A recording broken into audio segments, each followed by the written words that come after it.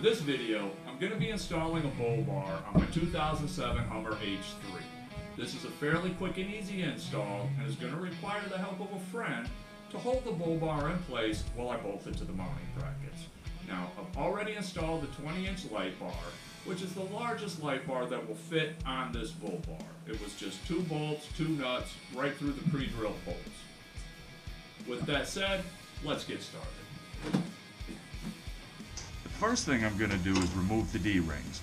For this, I'm using a 24mm socket on each side to remove the main bolts. I'll also leave links in the description below on where I purchased the bull bar.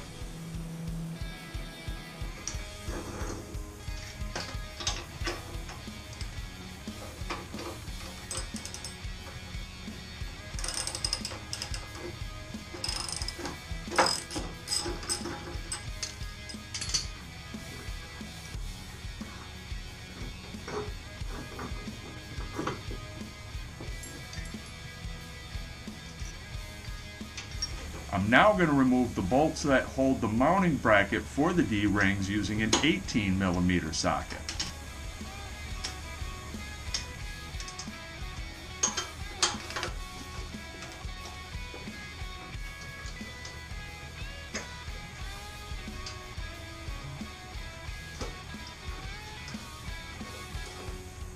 With all the bolts removed, I'm going to place the mounting bracket for the bull bar over the D-ring bracket and replace the bolts.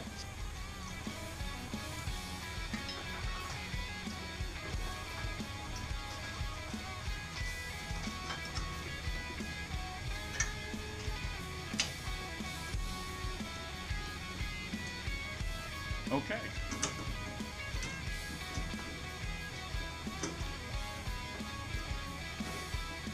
Okay, now that the brackets for the bull bar are on, I'm ready to mount the bull bar itself.